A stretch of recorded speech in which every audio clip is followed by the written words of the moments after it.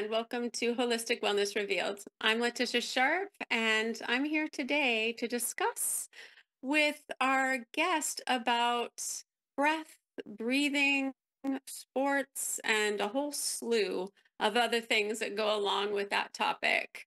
I'm delighted to invite and have today on the show Jono Blodgett. He's a hybrid athlete. We'll get into that a little bit later. He's the founder of Malcolm Mackay Fitness. He's a performance and breath coach. He does ice baths, sauna therapy, and and he's a Spartan champion. So I'm super happy, and I would love to invite Jono to the show. Jono. Thank you so much for having me, Leticia. Yeah, it's a pleasure talking with you. I'm excited. I am too. First off, I would love to know what your definition of a hybrid athlete is. So, I mean, it's kind of been a popular concept that's come up recently. A lot of people are saying like, "Oh, I'm a runner," or "I do CrossFit," or they kind of just narrow themselves down to one sport. And growing up in Hawaii, I was always up in the mountains. I was in the ocean, so I was doing just a variety of sports. And so nowadays, they're starting to combine a lot of these sports. So I mean, even CrossFit and things, they're doing some running, some endurance sports, some lifting, weightlifting, but then they're also adding swimming. So it's these athletes nowadays do have to be very multidisciplinary, and so that's where this hybrid athlete came along, where it's doing a lot of endurance plus strength plus land, water, all kinds of different things. So I just kind of love it all. And so I like being in the mountains. I like being in the ocean. And so I try to do a little bit of everything. And that pretty much is the definition of the Spartan competitions, isn't it? Just being able to be well rounded with everything. Exactly. Yeah. I mean, there you do need to be able to have the endurance because it's a lot of trail running up and down mountains, but then you're also carrying heavy sandbags and pulling yourself up over walls and rope climbs, and so you do have to have the strength side as well. And where in comparison to say like an Ironman athlete, they don't really need the strength side quite so much, just because they're all endurance, just kind of going as fast as they can, just running, swimming, biking. But yeah, the Spartan definitely requires a lot of strength component as well. So that's why I kind of liked it, just to makes you a much more well-rounded kind of functional athlete. So, and you're a three-time world champ. Can you, I mean, that's quite an accomplishment. I know we have some Spartan competitions here, but how does that compare to like the world championship arena? I mean, yeah, think about the Olympics, where there's just competitors from all over the world. Spartan has become a very world sport now. So I mean, the last one I was in Greece, and so there was competitors from Australia, from all over Europe, Spain, Poland. I was racing against guys from Switzerland, Germany, and then there's a bunch of U.S. competitors as well. So it's just the Spartan race here is much more localized. There'll be mainly people from Hawaii, and then some people from the mainland, maybe some from Australia and Japan, but on that world championship level, it's just competitors from all over the world, all different calibers, and so it steps it up. It makes it a lot more pressure, a lot more stress, but it makes it so much fun just because they have a full parade of nations at the beginning, just like they do at the Olympics. So it's an amazing event. That's sweet. Well, thank Yeah, you for representing Hawaii well with your three-time yeah. championships. Congratulations on that. I celebrate you. Thank you. So the main part of this show that I wanted to bring up, and I'm sure that you do a lot of this in your fitness business with Malcolm Mackay Fitness, is breath. I mean, how important is breath to being an endurance athlete, and then also being able to do strength and being able to do these competitions. Like, where does that play a part? That's a great question. I've been doing Spartan training for almost 10 years now, and when I've started to get a little bit more competitive, and when I started to kind of ramp up a little bit and take it much more seriously, the first step was okay, let's focus on the training side and how can I get stronger? How can I get faster? And then it was more like the nutrition side. Okay, let me play around with my nutrition. How can I dial that in a little bit better? And then I ended up going to one of the world championships in Lake Tahoe the first year. And Lake Tahoe is at 7,000 feet elevation. And I went out there trying to, thinking I could just run the same way I could here at sea level. And I got a quick realization that, that high altitude definitely plays a big impact on it. And so that's really when I started to kind of dive into the breathing side. Like, how can your breathing affect you during your performance? And, when we breathe in, that's how we make ATP. That's how we make energy that fuels our muscles, that keeps our body going. And so I was learning just kind of all these different kind of protocols and practices you could do to make sure that you're breathing most efficiently, you're getting in the most air as much as possible during the event and leading up to the event. There's kind of lots of different breathing practices you could do to help yourself at that high altitude. So I mean, I can't, here in Hawaii, we're at sea level, I can't necessarily go and just live at high altitude or train at high altitude to get those red blood cells, how a lot of people would be in Colorado or Utah. But there are some breathing practices you can do to at least help yourself tolerate that higher altitude a lot better. So basically just kind of took a deep dive into it and noticed that, that was the real turning point on when I was able to really kind of boost my performance a lot better once I dialed in the breathing practices. So on a physical level, there's science behind what actually is created through proper or efficient breathing, right? So Yeah, most definitely. does it tie in like going underwater? Because I've seen your videos and I see you going underwater with rocks and you train people how to do that, in a safe environment and Yeah. not just in a pool, but also in the ocean. And like, how is that comparable to, say, the altitude?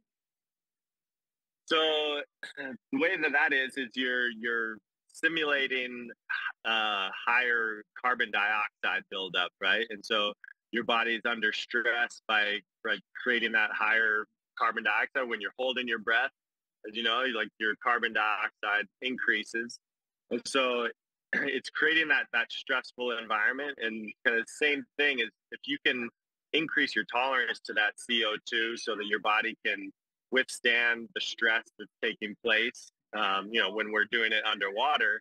But it's also when you're running at altitude, when you're exposing your body to a lot higher levels of carbon dioxide. And so by practicing and training in underwater, and you can also do it on land by doing smaller breath holds while you're running to kind of simulate that. But it'll then carry over to when you're at altitude and your carbon dioxide is a lot higher, and your body will be able to keep performing even though it's under that higher stress.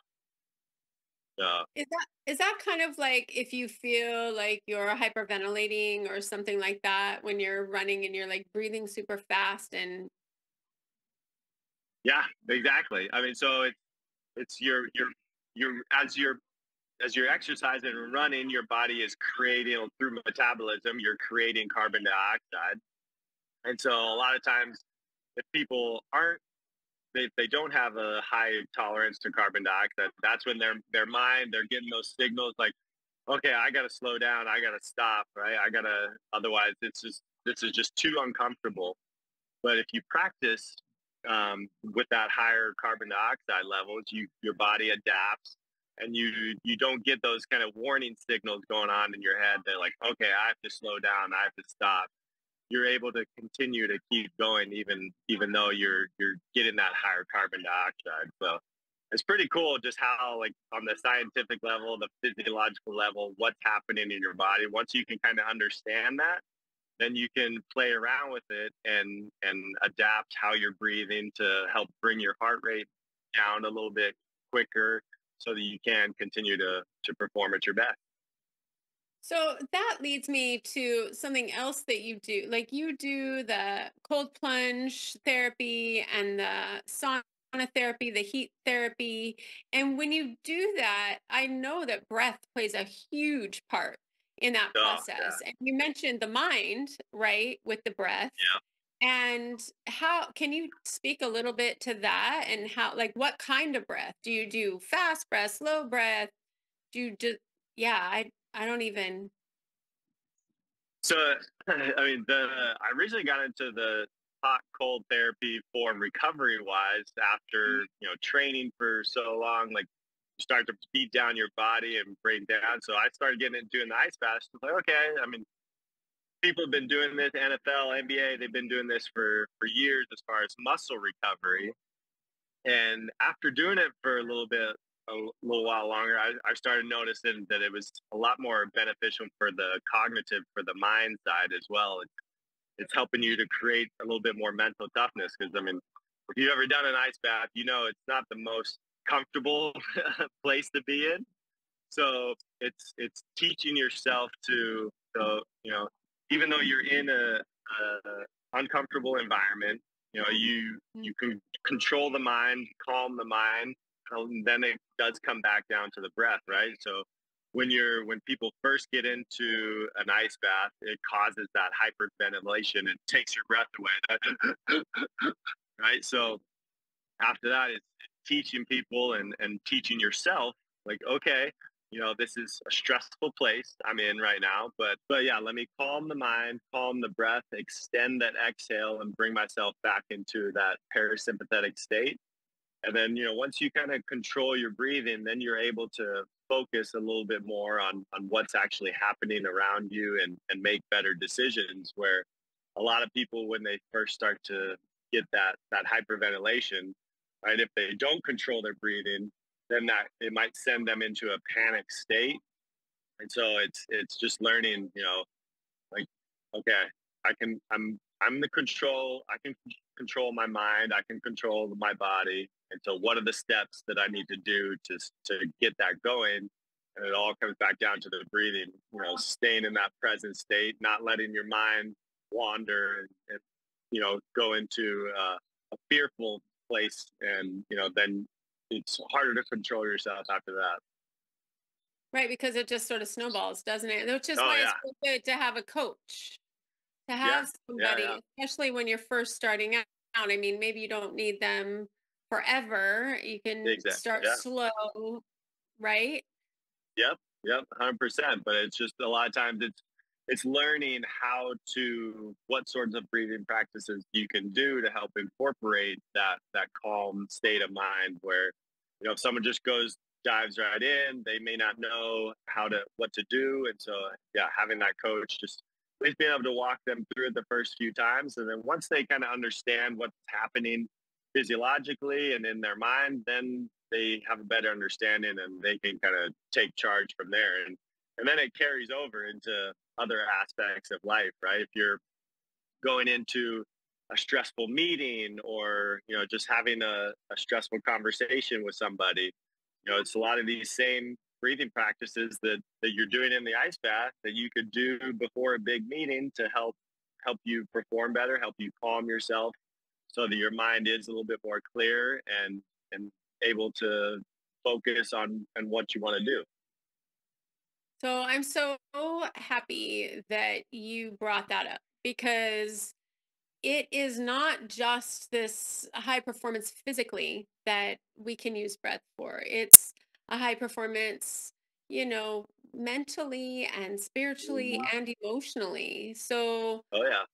that anxiety and that fear that just can be so gripping. Like it can overtake you. I know that there's been times when I've gone on hikes and I'm not an extreme hiker, but just doing the rim of Lepe is like, okay, there were points where I was really scared. I mean, I was listening to Deva Premal and I'm like, okay, I got to turn her up and Yeah. just Yeah. breathe. And I just was like, okay. And then I was doing a bit of a mantra while I was doing it. But if I didn't have that practice, I think I may have been paralyzed. Like I wouldn't have been able to move, I don't think. Oh yeah. I mean, that's a lot of people when they get into those situations, they'll do exactly like you said.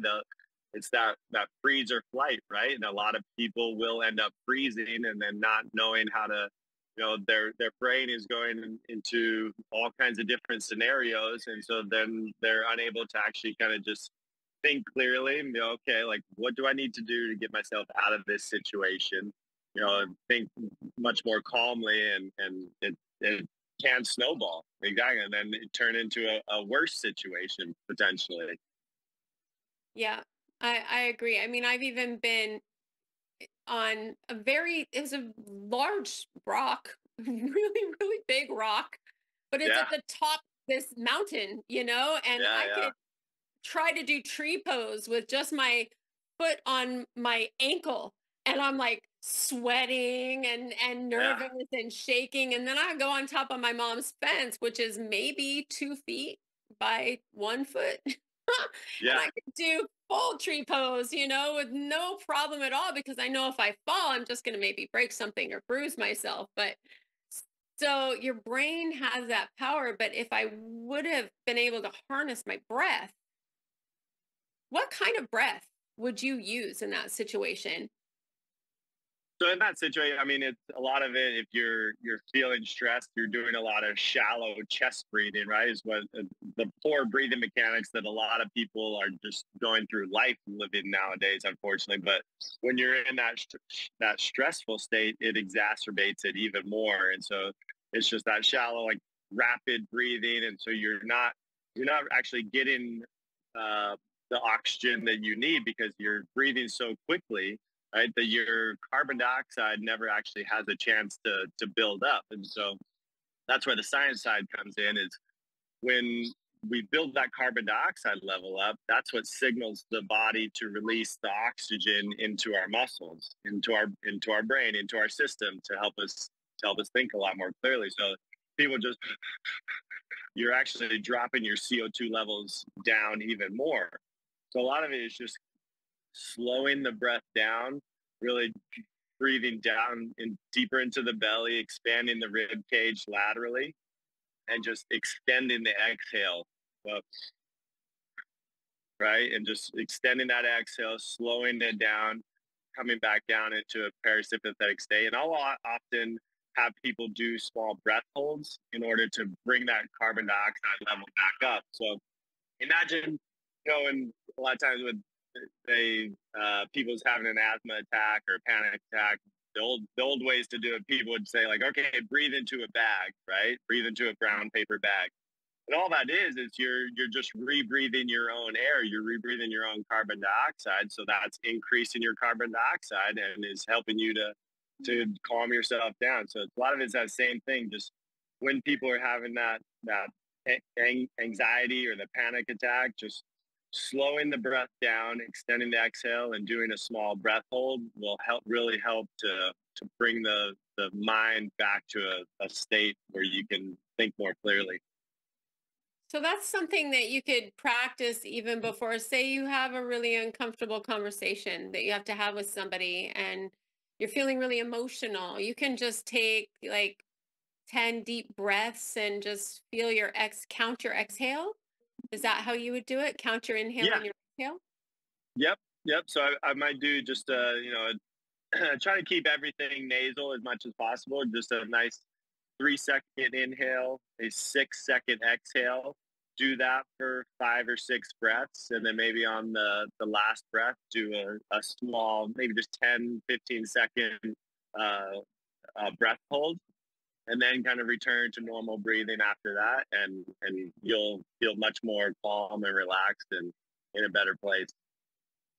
That's a really simple tip that just Yeah, anybody can do, right? It's not yeah, super complicated. You don't have to be an expert.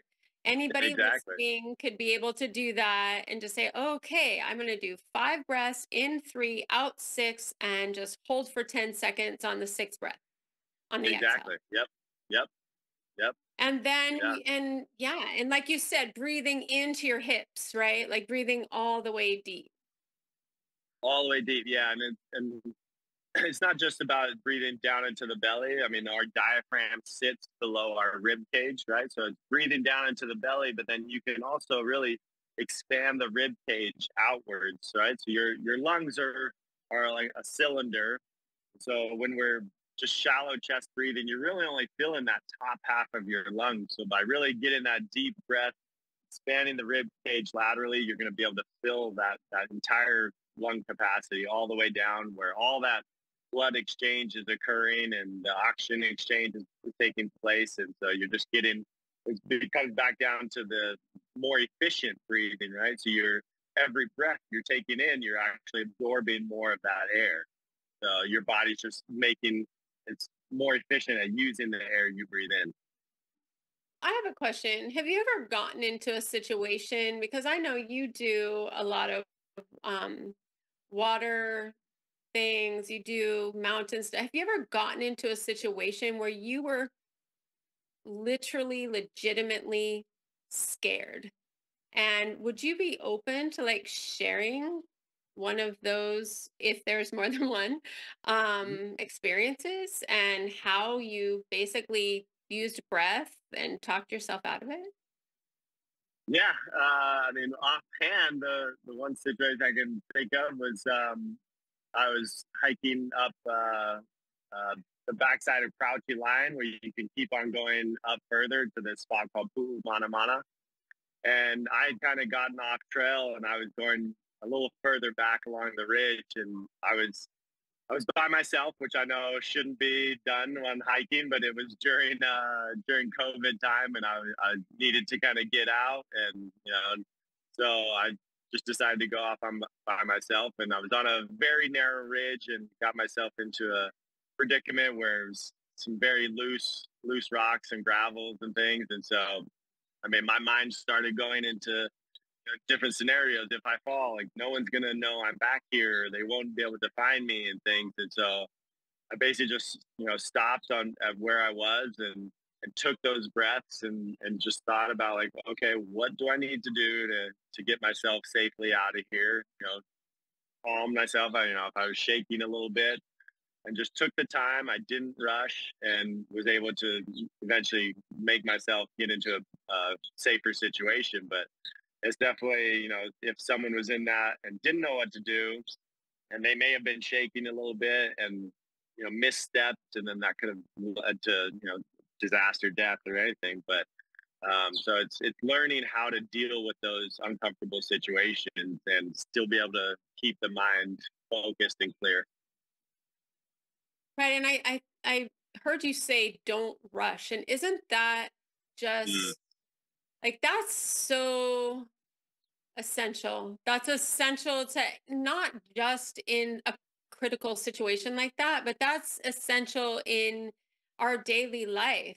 I mean, exactly. I know Yeah. that anytime I rush, I either hurt myself or I hurt somebody else or I damage something usually, Yeah. Yeah. you know? Yeah. So in this It's just time, learning to stop and take a step back, take a breath, look, observe about, what's going on around you. Some people, they get so focused in on a situation that they're not observing what's going on around you. I give the example of, the if someone's up on a ridge and they're scared of snakes and they see a snake it's just sitting on the path, 5, 6 feet in front of them, they're so focused on that snake that they take a step back and then they fall off the cliff.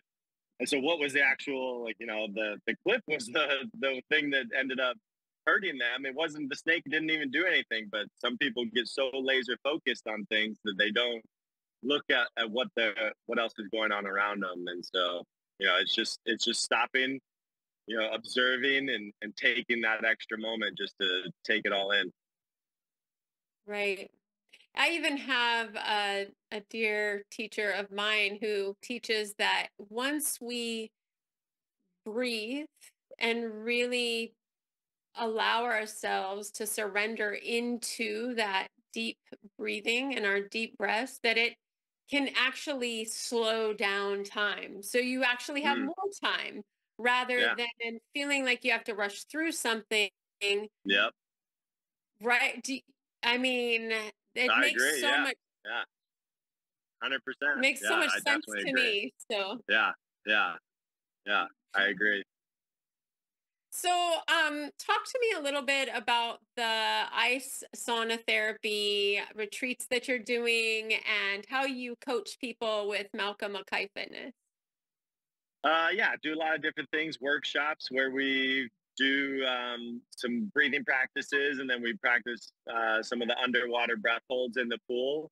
And then we'll always finish with an ice bath just so you can kind of incorporate those breathing practices you just learned and then get yourself into that stressful environment and practice them in order to calm the system back down and get through it. And an ice bath always invigorates you and makes you feel amazing after. So it's kicking up all kinds of epinephrine and dopamine and all the feel good hormones. So it's a fantastic way to spend the day and just enjoy and learn about yourself and learn about your body and what you can handle. Yeah, and that's really just like how not just invigorating, but it's very liberating, right? Yeah. You feel Oh so yeah. liberated after doing something like that that you really might be anxious or fearful or just not even like doubtful, even just some self-doubt thrown in there. It's Oh like yeah. Yeah. after you Yeah, I mean the accomplish self that. doubt is there. People have a lot of fear over cold, and so when you can get over that self doubt, I mean, you feel accomplished and like, okay, let's go try something else difficult that maybe I can do. So it really helps to build the self esteem as well. Yeah. Even if that goes from like an ice bath to being able to say approach your boss with something that you wanted to talk to them about or your teenager or a Oh yeah, mate or a loved one because yep. it all just bubbles over onto each other, doesn't it? Oh yeah, definitely. I mean, if you can get yourself through one difficult situation, then it carries over. I'm like, okay, well, I tell people, yeah, start off with a cold shower, start off with an ice bath, and first thing in the morning. I promise you, like, okay, if you got through that, you can get through any other difficult situation throughout the day. So that's no problem. Yeah. Uh, so how can our viewers find you, Jono? Yeah, I'm on Instagram, just Jono Blodgett, and I've got Facebook as well, and then my website is Malcolm Mackay Fitness, where I have a master class where anyone can go on and just it's a kind of go at your own pace, breath, strength, mind master class where I go through all breathing mechanics and how to use the breath, and then also I cover how you can use that in overcoming fear and anxiety and then building mental strength and kind of more grit in your life and how the breath is incorporated into all that. So I love it. And that's you don't even have to do that in person. So you don't have to be in Hawaii on Oahu. You could be doing that from Ohio and you don't even have an ocean, right? that's correct. That's correct. Yep, yep. It's all kind of all online, self-paced, so you can kind of go through the lessons, and it has some other explanation text below it where I give a few other examples and stories and things like that. So it's a great way to introduce yourself to the different breathing, and I give some breathing protocols as well as far as this is what you could do if you're a pre-workout, or this is what you could do like if you're having a hard time going to sleep and staying asleep, or for that stress, anxiety, having a panic attack. So lots of different good information in there. Oh my gosh, that's great. I absolutely love that. I have so many clients who are like, I just can't sleep at night. And Yeah, I'm so happy to be able to have a place to direct them to go. yeah, yeah, Thank yeah. you It's so amazing much. how the breathing affects your sleep as well. So it's pretty wild. Yeah. that's a whole nother episode, actually. Oh yeah, exactly. Exactly. Oh my gosh. Well, thank you so much for taking the time out. I can see Yeah, that thank you. you're on the move. You've got, some people milling about behind you. Thank you for taking the time at beautiful Thank Columbia you. I appreciate it. Airport. Thank you. And thank you to ThinkTech Hawaii. Thanks for providing this platform for us to be able to talk about all of these subjects and topics that can help us further our body, our spirit, our emotions, and our minds. With that, until I see you next, aloha.